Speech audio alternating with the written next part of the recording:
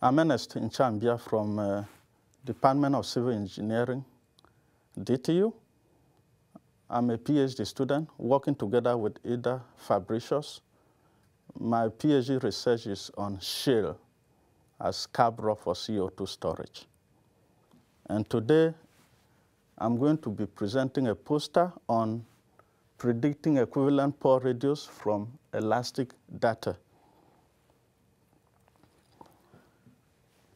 We can predict equivalent pore radius from laboratory data of specific surface, be it specific surface, porosity, grain density. And from what we did, we got artificially consolidated samples of kaolinite and smeltite mixed in different proportions. And then with natural samples from Skjol Flank 1 well, where we did laboratory measurement.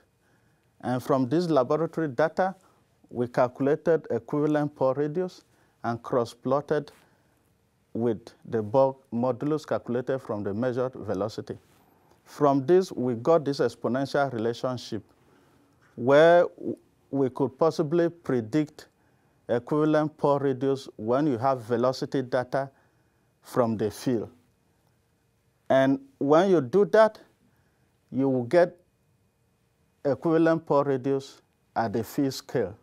So you should visit my poster so that we'll talk more on this topic.